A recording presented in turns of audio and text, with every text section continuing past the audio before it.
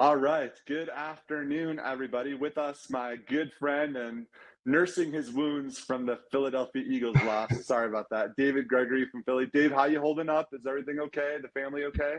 I'm okay. It was a rough couple of days after the game, but I think I'm recovered at this point. So There's there's always next year, yeah, as they say. we, we Uh, need we need a couple of coaches, but I think we'll be okay. mm. You guys will be just fine. Yeah. You have a rich first world problems in Philadelphia football, that's for sure. Well, let's get right into it. So, private REITs have been in the news, and no, by no means is this my area of expertise, but it is yours. So, let's talk about private REITs. They've been in the headlines, a lot of investor redemptions. What's going on there, and is real estate still a good place to be invested? Yeah, I mean the big private REITs have definitely been all over the headlines. It's not a big surprise to us. It's actually something we've been talking to investors about, probably over the last year or so. So I think there's really three things to pay attention to when it comes to these private REITs. One is liquidity, and I would say investors really just need to understand what the liquidity terms are, and they're different for each vehicle. But in general, the private REITs will can lock up your capital for potentially a long period of time. I think some investors are probably aware of that. I would venture to guess some are not. And so it's just as far as how it's structured. I mean, anytime an investment vehicle owns a portfolio of illiquid assets like properties, I mean, the money should be locked up. So I don't have a problem with the way that it's structured, but it's really just a question of if investors understand the liquidity terms of the vehicle. The second is valuation. So, I think there's a pretty good chance that a lot of these vehicles are overvalued because if you think about it, they had massive amounts of inflows, prior to a couple months ago. And so, there was really no price discovery, and it's difficult to price, properties and illiquid assets, and so you don't really get that price discovery until you have to go and actually sell assets.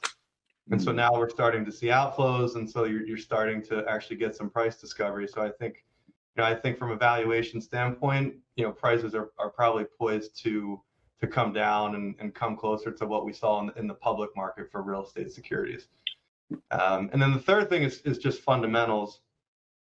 Most private REITs and REIT funds in general, if you think about it, the main risk that they're taking is commercial real estate. And we think, we've talked about it before, but we think investors need to be, really careful about commercial real estate at this point for two reasons. One is really this, systemic shift away from the need of office space, retail space.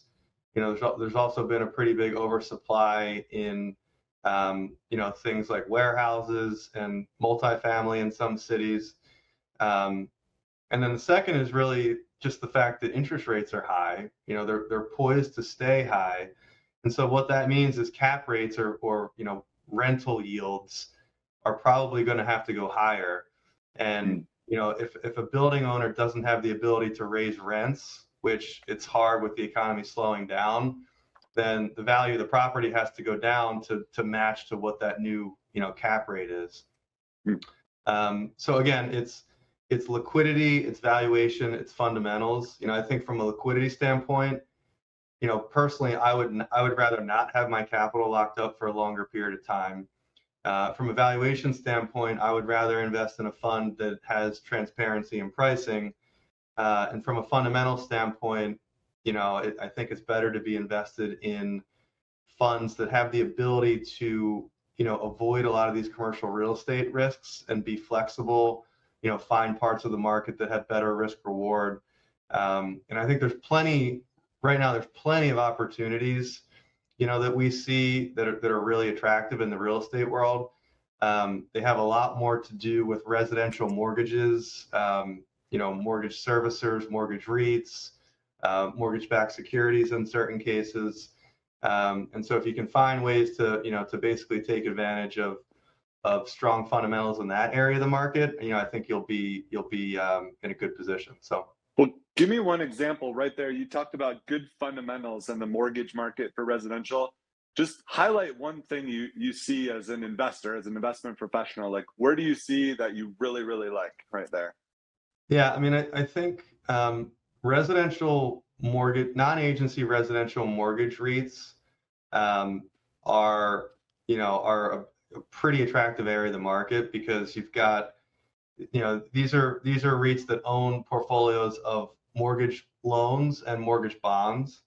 And, if you believe in the, relative sort of stability in the housing market and mortgage credit, you can buy common shares of certain residential mortgage REITs at a 20, 25, almost 30% discount to tangible book value, with a dividend yield of, 10, 11, 12, 13%. So you get good fundamentals, you get a really nice yield, and you get a discount to book value that we think eventually will close in. I mean, a lot of these names typically trade at book value or pretty close to book value. So you can kind of do the math on what the return potential is in this part of the market. And so that's one part of the market that we like better than, any parts of the commercial real estate market. Oh, that's a good insight. All right, well, let's wrap up on this section then and talk if you had to do your 30-second elevator pitch on the private REIT, give us that 30 seconds. You said liquidity, valuations, fundamentals, but how would you wrap that up to your sister-in-law? Yeah, I mean, I think I would not recommend, investing in private REITs at this point. I would look more towards daily liquid mutual funds or, other private funds that have better liquidity, that are able to be flexible, that avoid commercial real estate risks, that pay you a really nice yield, and have been doing it for a long time. So I think there's plenty of opportunities for in the real estate world right now, but again, look more to the residential side of the equation, and there's plenty of ways to make money right now. Awesome. Hey, great wrap up. Thanks, Dave. As always, good luck on those bumps and bruises from the game. And we'll talk to you again soon. See you, everyone. Thanks, All right, thanks, so John. much, Dave. Have a good one. Bye-bye.